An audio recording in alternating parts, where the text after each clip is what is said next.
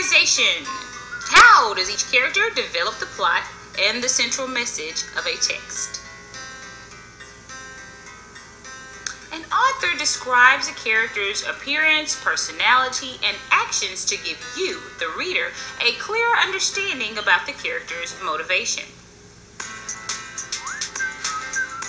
If you combine all of the information about the characters together with the plot, setting, and theme, you'd be surprised to discover the revealed meaning behind the central message.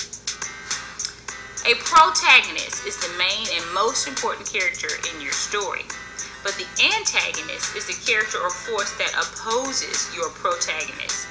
Then you have main characters outside of the protagonist that are also the most important characters in your story.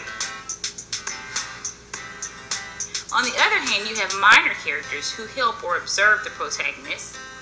And then you have round characters that have complex, convincing personalities, such as people we know, and their personalities may change throughout the text.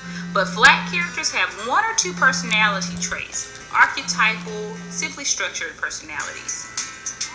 So try this. Use a table to categorize the characters within the text. Categorize your characters according to the types of characters that they are. Are they the protagonist, antagonist, main or minor characters, or flat or round characters? Next, describe how each of the characters develop the plot.